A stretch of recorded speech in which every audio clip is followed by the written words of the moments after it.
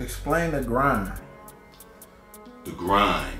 So basically, when I talk about the grind, I talk about how, think about it like this. We all grinding. You know what I'm saying? I've been grinding since pretty much I was young. You know what I'm saying? Pretty much, I had a hard life growing up. You know what I'm saying? No mother, no father around. Around all types of different type of individuals. So you come accustomed to certain things. You know what I'm saying? Being from Bedford-Stuyvesant, Brooklyn in the 90s, you're around everything. You know what I'm saying? So you start transitioning and basically for being a part of your environment. You know what I'm saying? A product of your environment. Makes sense? Right. So it's like, that's still a grind, right? We understand that you grind and you doing things, but then when I look at it now, being an entrepreneur, getting back into the music game, doing different things and being around different people from different backgrounds, whether if it's,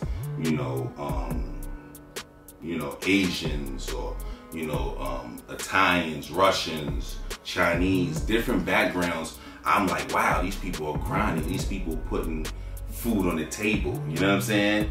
And they're doing things and something that I never understood growing up. You know what I'm saying? They might be, having, 10 properties and they running around crazy taking care of the properties and doing this and doing that. Or they could have car dealerships or they could have whatever, but they still grinding.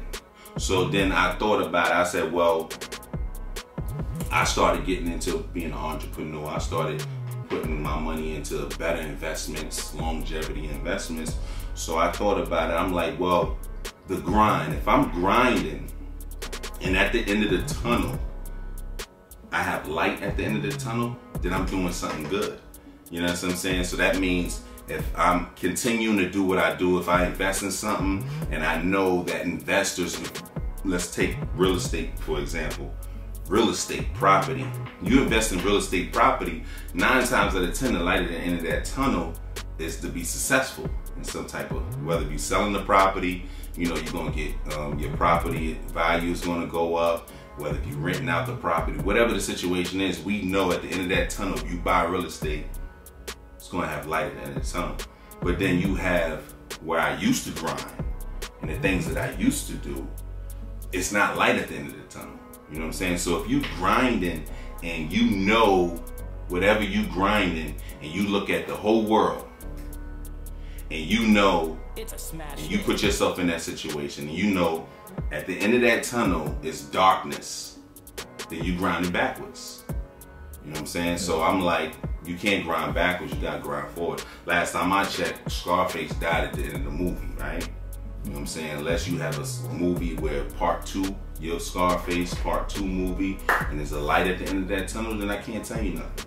You know what I'm saying? I can't give you no knowledge because you're saying, all right, your new Scarface is going, you got light at the end of the tunnel, no matter what type of grind you got. But if you're not telling me that you're going to change that Scarface or that, whatever movie, you know what I'm saying? If you're not going to change that in your life, then, and that it's darkness at the end of your tunnel, then you're grinding backwards.